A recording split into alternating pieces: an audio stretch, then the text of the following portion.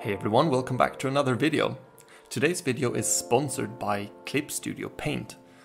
Clip Studio is a drawing, painting and animation software, and I'm super excited to try it out and see what I can create with it.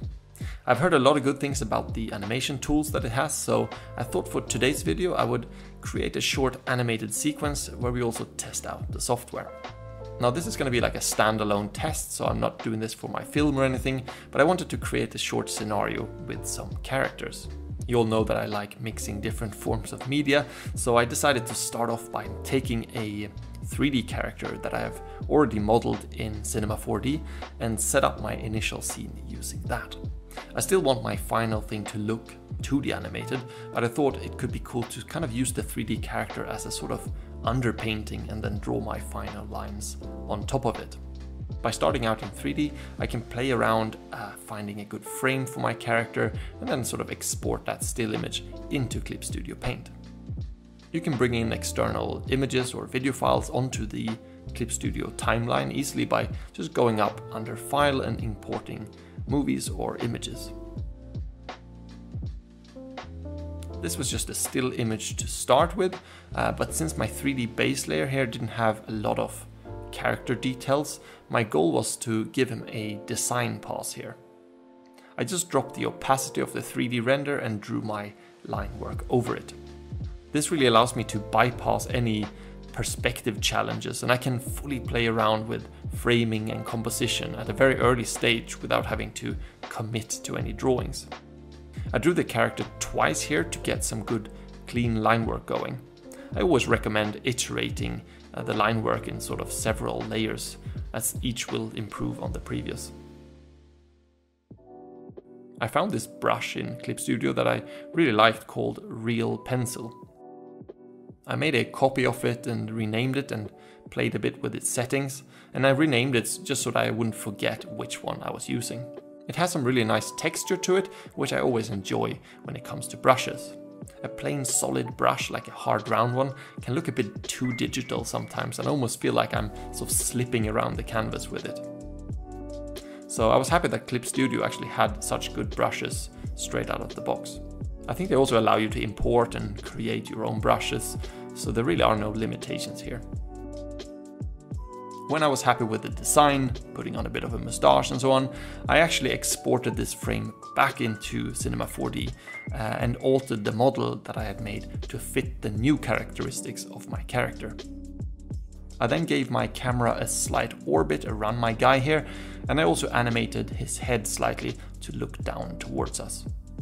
This was just then rendered as a viewport render without any textures and brought back into Clip Studio, where we can now go all in on turning this guy into a 2D character. By having modeled the specific facial features that I drew earlier, it made my life a bit easier, as I can now just follow these shapes when drawing the lines on top. Especially when it comes to slow moving shots like this, where the frames are not very different from each other, yet still different. It's incredibly important to be accurate when placing the lines. It can easily look all wobbly and flickery if the lines are not in their exact correct position. You also want to make sure that the lines are consistent throughout the animation, so it really helps to focus on one area at a time. If you were to draw the full character chronologically, one frame after the other, I think you would actually get quite a different result. I have to say that the timeline here is very good in the software. I like how easy it is to create new frames and sort of reorganize them. I'm used to Photoshop's timeline, which I think actually is lacking behind quite a bit here. The timeline here in Clip Studio I think works just like I wanted to.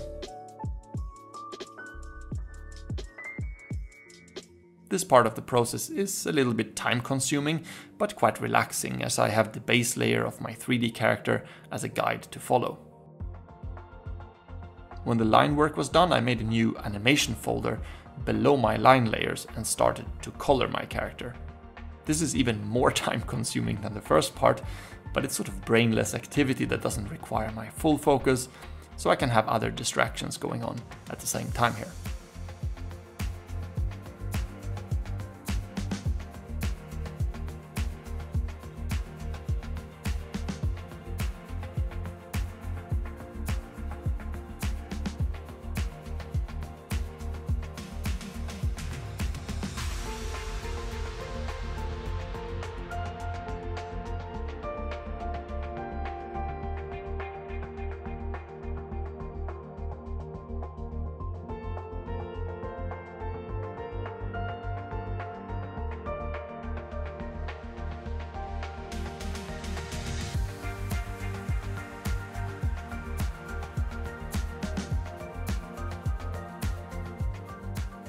I wanted this shot to be the second shot in a sequence where maybe first we show the character in a wider frame. So I made a new document here and drew a still frame of my character from the back. I try to imagine what could happen in this scene. As this was done completely for this video, I kind of backwards engineered the way I worked here.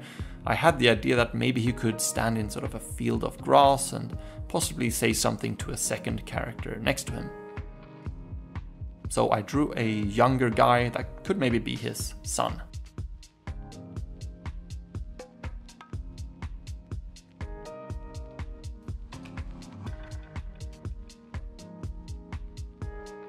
I made a video a while back where I showed how I made a painted looking field of grass in 3D. So I took the same approach here for this one and generated a field using the same technique. I kept the illustration I made in Clip Studio Paint as a still image, so I didn't animate these two. I just put it on a plane in the 3D space of this scene. I could then move the camera slowly over the grass, coming in closer towards our subjects. We can't have them stand here in front of a pitch black background, so let's jump back to Clip Studio Paint and try out the paint tools and get a sunset going in here. I started by filling my canvas with a gradient of two colors, going from blue to a more yellow-orange sunset color at the bottom of the canvas. I then tried out a bunch of painterly brushes. I explored some of the watercolor ones, and I was quickly able to blend some colors together to break up this clean gradient that we started with. So finally we're missing some dialogue here. It would probably have been smart to come up with this before, but hey, it's fun to explore as you go along sometimes. I'm just gonna use my own voice here and try my best to act out what this guy might say to his son. Maybe we put a hint of backstory into this by imagining that maybe they have lost the mother of the boy and together thinking about the past.